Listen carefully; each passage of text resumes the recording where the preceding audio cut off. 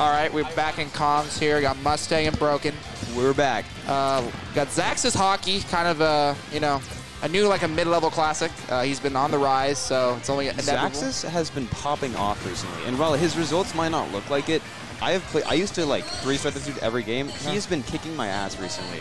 Like, he has gotten so much better. It's crazy how much he's improved, and I think he's an actual threat right now. Like, he's not winning this game right now technically, but I mean, he has an amazing advantage state. I saw Hakii lose to Pink. Like, he had a pretty good lead. He got flooded. But that was ZSS. The Wolf is putting in a lot more work. Wolf's just a lot better in ZSS in this matchup because just a lot better on the ground.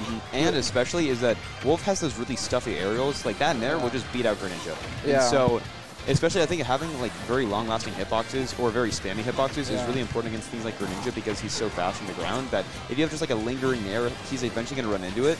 But ZSS doesn't really have that, you know, it's just to be precise. Yeah, exactly. And Zaxis better make something happen right now. It's not looking good, especially with Wolf.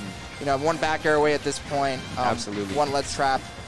But Hakii playing this safe, even with the lead, just controlling center stage. I like it because realistically, one down tilt might kill him. I mean, down tilt up smash with this much rage probably kills Wolf, and then what if he gets like one, you know, side B read? That's the stock. That's game. That was a nice parry on the.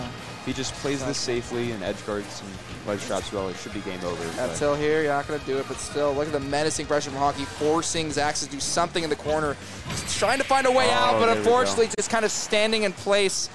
Just honestly intimidated by Hakii's ledge trapping. And so the main problem is that Greninja, even though he's like